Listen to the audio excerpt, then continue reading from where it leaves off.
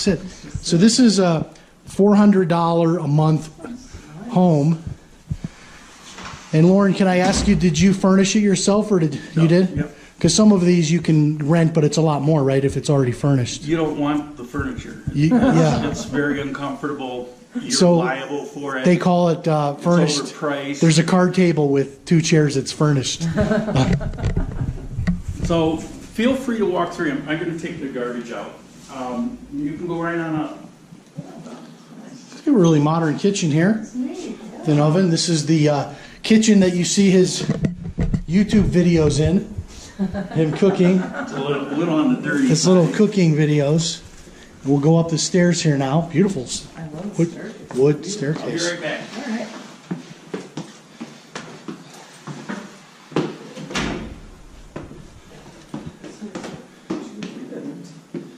I don't know how many bedrooms. There's another bedroom here. 3 bedrooms and a loft. Here's another bedroom. Another bathroom here. And there's another loft. There's a bedroom here. And this looks like this is his production area. And another loft with a bathroom. This is, I'm guessing, this is where he does his video production over here. Oh, nice. There's a bathroom with each loft and a bathroom. Neat. Wow. And another level up here. It's incredible. All of this for $400 a month rent.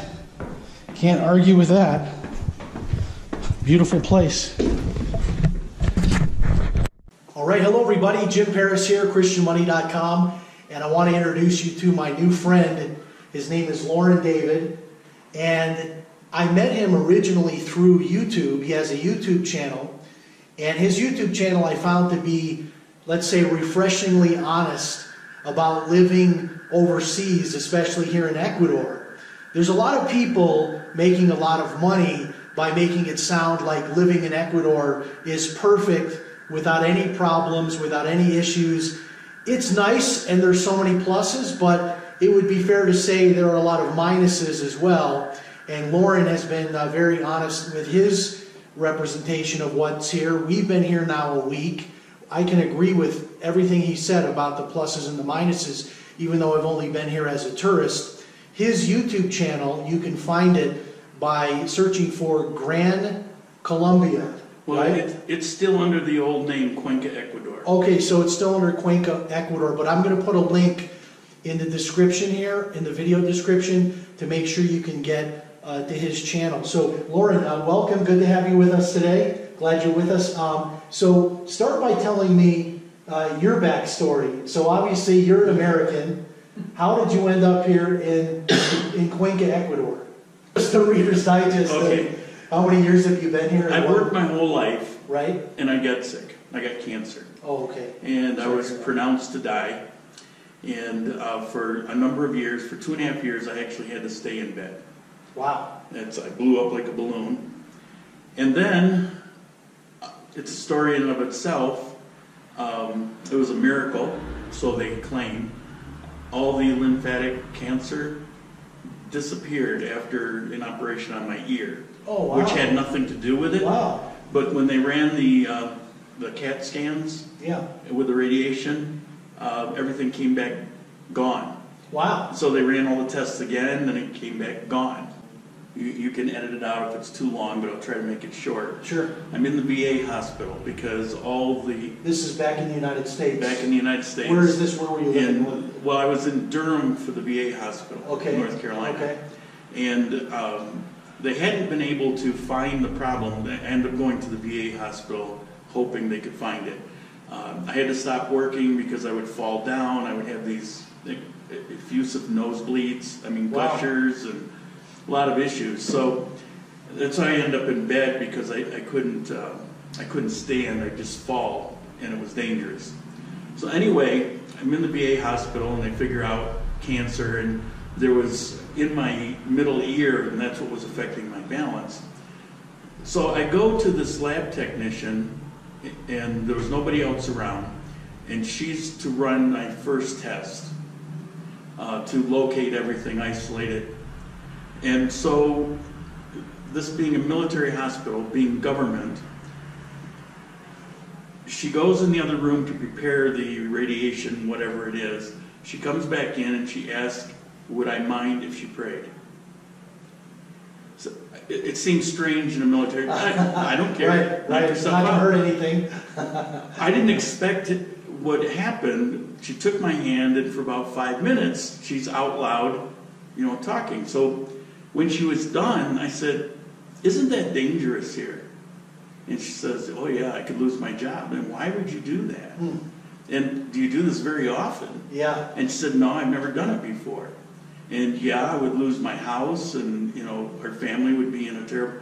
Why would you do that? Because people could walk by and overhear. Right. And she said, when I was preparing this, I heard God tell me to go pray. Wow. So okay, whatever. It's like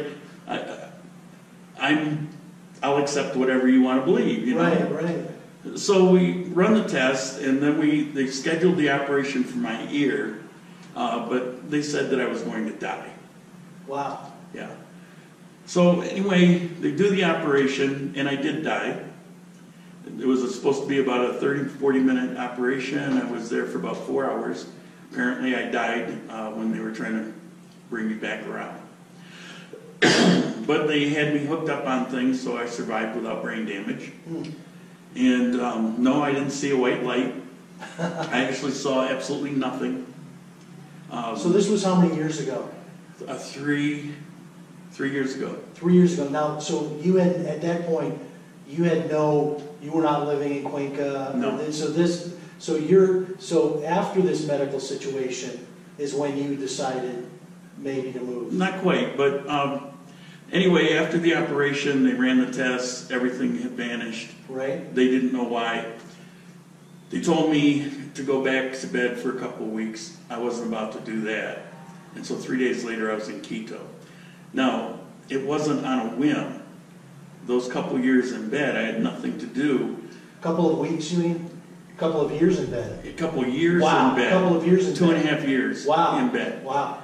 I had nothing to do but get fat and sit on the internet and decide where I was going to live once I survived. I know they said I wasn't going to survive, but I didn't believe that. Right. You're planning. It wasn't a matter of denial. Yeah. I understood exactly what they're telling me. I lost my brother 10 years prior for the same thing. Right. So I accepted what they had to say. I just didn't believe it. I didn't feel it. So where do I want to live? I said, well, Thailand was beautiful. I was there before. I've been to 20 different countries. Okay, so you've traveled a lot. A lot. I've lived in 3 other countries. Okay. So I lived in Japan for 3 years. I've been around Asia and Europe and South America. And so I just started eliminating one after another. And to be honest with you, I really wanted to go back to Colombia. But when I was there last, I lived there for a short period of time, I was shot at. It was kind of the Wild West. Okay. It was when the FARC still existed, which were just criminals. Right, the stories we hear about, like Colombia is run by all the drug lords and all that, that is a little bit true, at least it was back then. It was true then. Right. It was a very dangerous place. Over half of the population were unemployed. The economy was in the tank. Bombs would go off. It was. Wow. But at the time, I was strong. And I didn't care. I didn't mind. You were looking for a little adventure. It just didn't bother me. It didn't faze me. Right. But now that I'm fat and I'm weak and no muscle tone, and because I've been in bed, I'm thinking, I can't handle that. You're not ready to be a star of an adventure movie. Yeah, it's like before I could handle it, I couldn't. I knew physically I couldn't handle it. Right. So I think I love Colombia so much. What would be close? Ecuador is next door. Border country. Right. What I didn't know at the time is Ecuador and Colombia are about as close as Japan and Canada.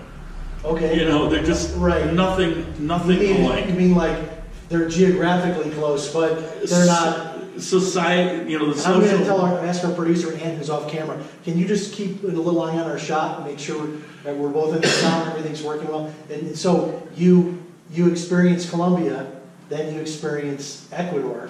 Yeah. And tell us what you felt like it was a little bit more appropriate? And night and day is, you know, that's a phrase for a reason. So you were comparing Colombia with Ecuador, and I should also say that Ecuador isn't one thing, in my experience, because when I was in Guayaquil a few days ago, it was like, wow, this is like a Spanish-speaking New York City. Maybe not as nice, but then there's Cuenca, which is more of a small town feel to me anyway. Yeah. So you decided, based on everything going on in your life, Cuenca, Ecuador would be better for you. Well, like most people, if you're going to make a move, you make your list of what's important to you. Right. And believe it or not, number 2 on my list was mosquitoes. I despise them. Right. You know, if it wasn't for mosquitoes... there's no mosquitoes here, right? No. I mean, I don't think I've had one mosquito bite. Well, I've seen flies, but not mosquitoes. Over the course of 3 years, I've probably seen 2 or 3 mosquitoes. Wow. I think they get blown up by the wind. I'm in Florida. I see 2 or 3 mosquitoes per second. Yeah. Yeah, and I can't live like that. I mean, you end up in the house all the time. Yeah, yeah. It's just not worth fighting all the time. So that was an important thing, and this, you know, this is like that. Now, there's a lot of, I have the video that I'm working on right now, the 4 myths about Cuenca, Ecuador. Right, right. And people can find out, just so that you know, folks, if you go to his channel, you're going to get a lot more information than what we're able to cover today, because we only have, you know, one, you know, chance to sit here and chat. But there's hundreds of videos there. Let me ask you though, this is the one big question I think that a lot of people have is, so you make the decision that you're going to move. So what then happens? Do you just like get rid of everything that you had in North Carolina? You just like have a big garage sale, everything's gone except maybe a small backpack or 2 or luggage or 2, and you move here and start all over again? I sold it lock, stock, and barrel. I bought 2 really good Samsonite, ultra expensive bags that I knew that I could get on the airplane. And then I spent time going through my things. Before the operation, I was really planning this. Yeah. Not knowing if it would ever happen, but right. You got to plan it, right? Right. So, you know, what are the most precious things? I had to keep cutting it down. It took several months. The hardest thing for me were books. Yeah. You know, they weigh a ton, they take a lot of space, but there's some I just couldn't part with. And yeah. I've always surrounded myself with a lot of books. Right. And so I cut it down to about 12 books. Wow. That was the hardest. That would be the hardest thing for me. It took forever. Yeah. And most of them I'd actually read, but they were so dear to me. Good books to keep. Yeah. And did you just like, some people would keep maybe like a storage locker back in the States, or a family keeping their things, whole life into 2 suitcases. And you came here to Cuenca, Ecuador. And did you buy a home here, or did you decide you were going to rent here? No, I knew better than to buy. You don't know what's going to be permanent. And, right. And I hadn't... Well, that's what I hear, is it's better to rent here. Well, it's foolish to buy. Yeah. Because you don't know the future, right? You don't know... Well, it's not just that.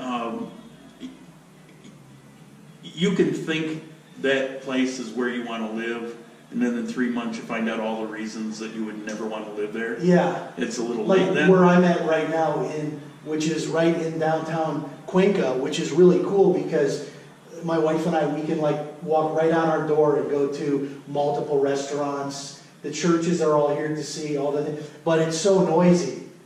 I wouldn't want to live here. I hear the horns.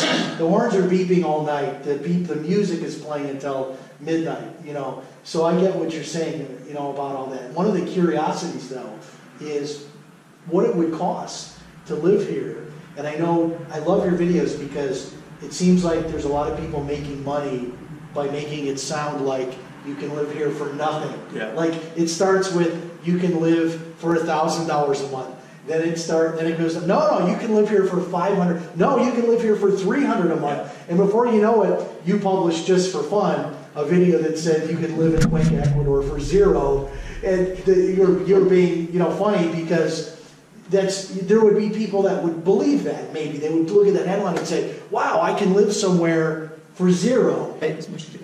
So I want to talk about the Americans, because I go into this Sunrise Cafe. Everyone around me is speaking English. They're talking about the U.S. hockey teams, and no one's talking about politics, though. That was refreshing. No Trump, no Hillary, none of this stuff. There's lots of it. I didn't hear much of that, but it almost seemed like... They won't do it face to face. Okay. I almost felt like, Lauren, like, where am I? Am I still in Ecuador? Because people are ordering American omelets, burgers, and all this American food. And these sweet, like, people, you know, maybe like 70, age 70 to a little bit older. Everybody gets a hug and a kiss from Frank, the waiter, and Orlando, the cook, comes out and talks to you. Everybody speaks English to all the workers there. So some Americans have really found a wonderful life here, it looks like. And I wonder, how did it happen that it's Cuenca? Like, it's almost become like a thing now. We went to a jazz club here on Sunday night, and we run into the band leader is a graduate of Eastman School of Music. His contemporaries at the time were Chuck Mangione, the trumpet player. They're all from Rochester, New York. Yeah, he's 75 years old, the band leader. His name is Jim Gala. And they're doing all this American jazz, and we're sitting in there. There's all these Americans listening to American jazz. We're eating spaghetti and drinking wine, and I'm thinking, wow, this is, I mean, I almost feel like I could be in America inside of Cuenca in some ways. Yeah. There's a group of people, and I don't know the number, I'd say 100 maybe, that are here that created their own bubble. And they don't bother to learn Spanish. They stay within their bubble. They go from their apartment to Sunrise Cafe and to the jazz club. To the jazz club, San Sebastian Cafe, like a few particular places. Right. And they don't venture out of that. And, you know, there's a lot of judgment on them. I could care less. Hey, if that's what's making them fine. Well, that's what we in Americans, we're upset with the immigrants that don't assimilate. And then we come here and we don't assimilate. Yeah, well, yeah, there's some truth to that, except these people are all retired. So they're not in the workforce. And I think that's where it makes a difference. Sure. If you're in the workforce and you're going to demand that everybody change to you, it's pretty unrealistic. You know, I don't see, you know, demanding that they put English on all the, you know, textbooks. But if you're retired, then all you're doing is spending money, and you're not affecting, you know, the local population. So I see no purpose in that, or I see no problem with that, and I don't want to be judgmental with them, because what do I care? It's their life. If they're happy with that, I would never be happy with that. It would be too isolated. And to me, it would be like living in some old folks' home. Right. Where you never step outside of the bingo game on Wednesday. Because if you learn how to speak Spanish, then you could get into a whole new culture. Or even if you don't, and again, I don't recommend this, but when I came here, I didn't really start speaking Spanish until about a year ago. So for a couple years, I was here similar to you. I don't care. I'll just venture out, and I'll muddle through it, and if it takes me a lot of time or a mistake, then I just deal with it. Yeah, it's an adventure. I don't recommend that, as I've said several times now, but it's fine for me. And I would drown if all I had to look forward to is breakfast on Monday and, you know, and the bingo game and the jazz club. And tell me about Gringo. I don't even go to most of those places ever, except Sunrise Cafe. Yeah. You know, I like to go there once in a while. Good way to connect. Oh, no, I don't go to connect. I go because he has really good food. Oh, there you go. Tell me about Gringolandia, which I've heard about, which we haven't been there yet, but we maybe want to try to go down there before we leave, is like a neighborhood where it's all Americans mostly, and are they like high-rise apartments? Yeah, but it's not mostly all Americans. It's not, okay. There's an inflated sense of who people are here. Because we're Americans, somehow we're special. And because there's 3,000 of us here, we have this big effect on a city of 600,000. If they rely... So that's really the number 3,000? I imagine it was much bigger than that. 3,000. Total gringos, which would be Europe, etc., yeah, is about 6,500 in Cuenca. From the United States, it's just over 3,000. So that's a tiny... So to call that area Gringolandia is a little bit... You see them because they stand out. You know, that you can just, there's a gringo. An American standing out? What? Yeah. Not in Colombia. For an American or Venezuelan to come here and become legal to be here. Well, it's very different for an American. I mean, I ultimately end up paying $3,000, and if you're coming from Venezuela, you're lucky if you can, you know, put together enough to eat. There's different rules for different people here. So if you have an income and you can prove it in retirement, they want you more so than someone that doesn't have anything. It's not so much that. They open the doors for these people to come in from Venezuela, but there's no safety net here. You know, it's funny, on that video, you can live in Cuenca for $0. Right. The only place on this planet I know that you can actually live for $0 is the United States. That's true, yeah. And these people... Because we have all the welfare programs. Yeah. They don't have that here. If you come here and you have no money, there's no government office to go to get a... That's exactly right. I go back and forth across the border. I've been to Colombia 5 times in this past year. And I keep seeing more and more of these people from Venezuela. In one of my videos, I show this family, they're like skeletons. And you see people that look like they're walking death. They literally look like the old videos from Auschwitz. And it's heartbreaking. And something in particular happened that just really got to me. And so I came back, and previously I would help local people find jobs because I have some marketing ability.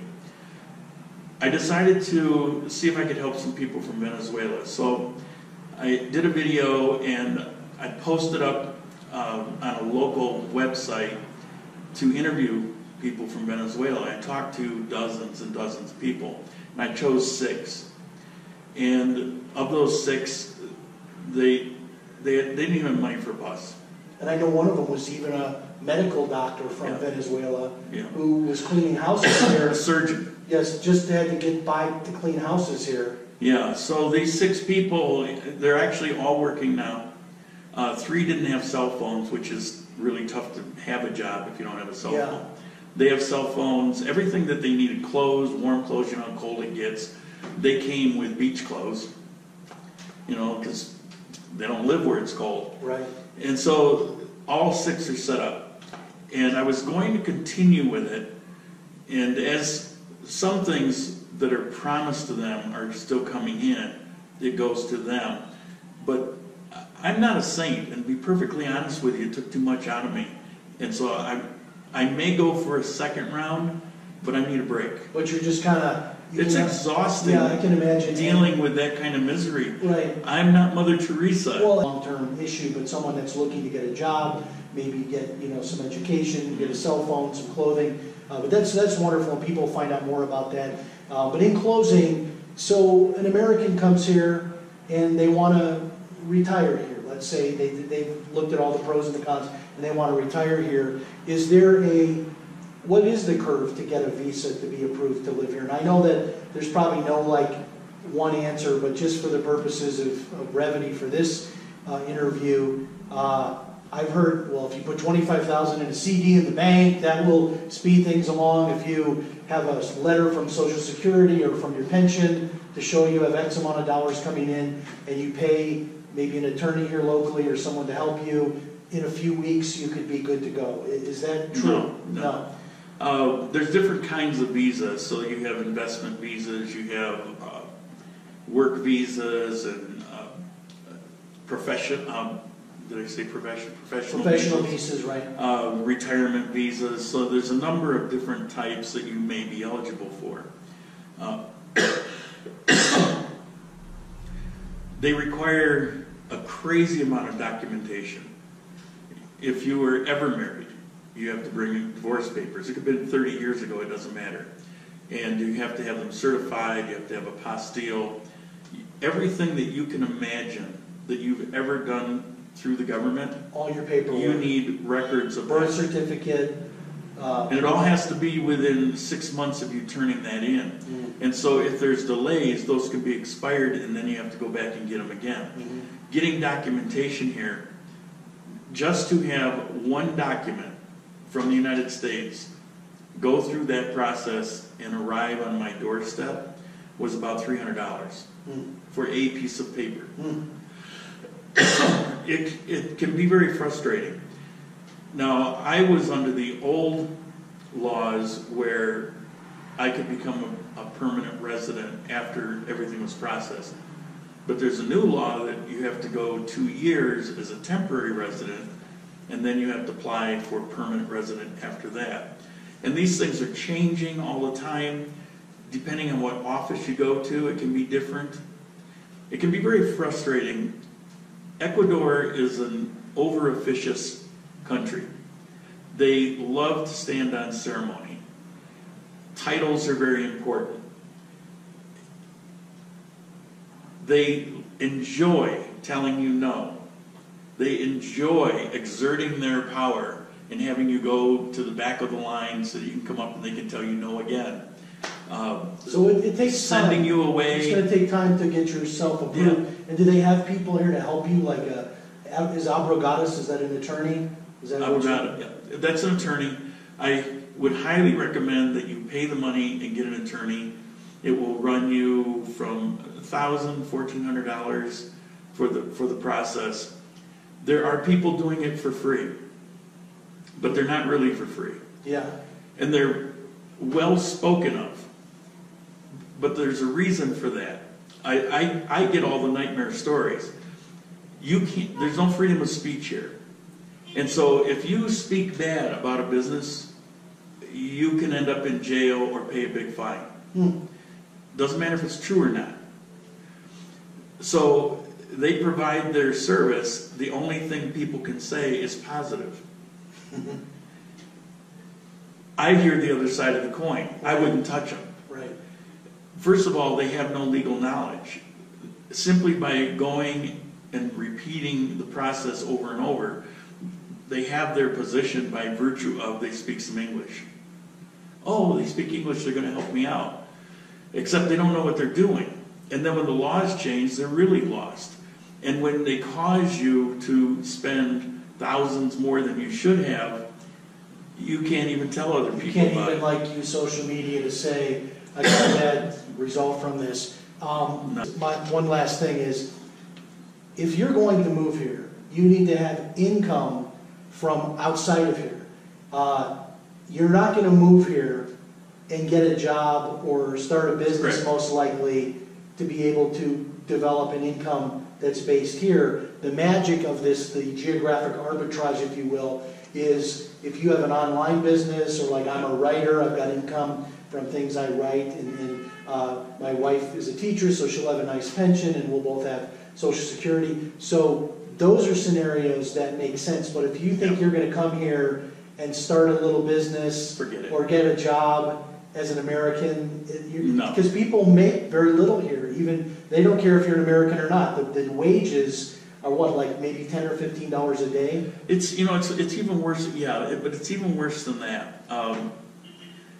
Unemployment is very, very high. You have a lot of local people that don't have jobs. That's how I ended up originally helping some people try and find jobs. Then you have this influx of over 4,000 Venezuelans in this past year, all desperate for jobs. On top of it, yeah. So the average wage is about 25% of what the legal requirement is, because there's so many people willing to work for $1 an hour even. Right, right. And then you have businesses don't even pay them. They'll work them for a month and then just move on to the next one, and they keep getting free labor. And nothing gets done about it because who's going to enforce it? So you come here as an American, what job do you think you're going to get? I said, well, I can speak English. Well, there's English teachers already here. Well, see, that's what people think. They read these books about retiring overseas. Like, well, you're an American, so you can go over there and you can teach English and you can be an advisor to Americans that are coming. And they're all selling something. Yeah, yeah. so it's possible. I mean, there are people here in this country that are doing certain jobs, but the chances of it are like, I'm going to be an NFL pro. Yeah. Next week, bottom line is your income would be established. You better bring it from outside, which could be an internet business, or you're writing books for Amazon, or those kinds of things. You have a YouTube channel. Those are the kinds of things. Lauren, thank you so much for being with us.